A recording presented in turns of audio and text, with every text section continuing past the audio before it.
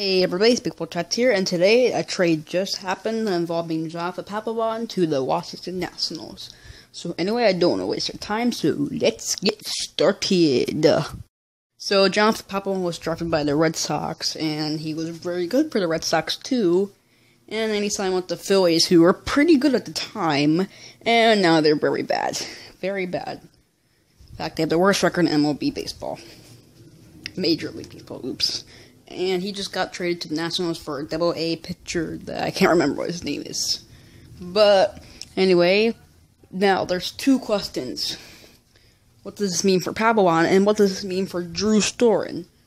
Now, I think Papelbon is a better closer than Drew Storen, at least this year, because he was an All-Star.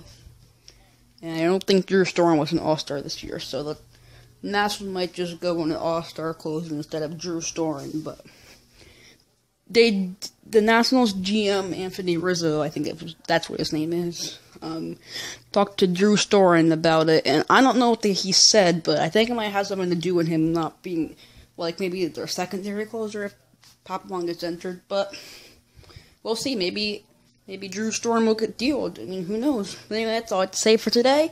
I don't know if there's going to be another video today, but there might. But anyway, that's all. So goodbye, everyone.